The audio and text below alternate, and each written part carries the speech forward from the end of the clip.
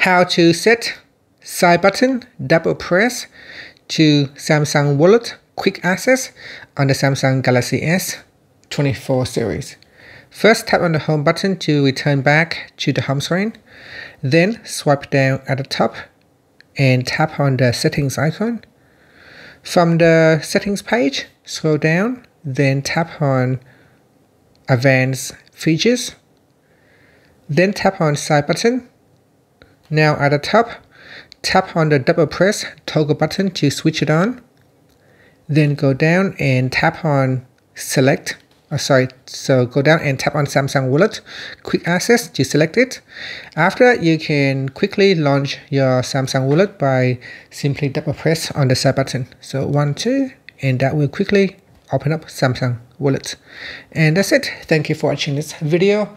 Please like and subscribe to my channel for more videos.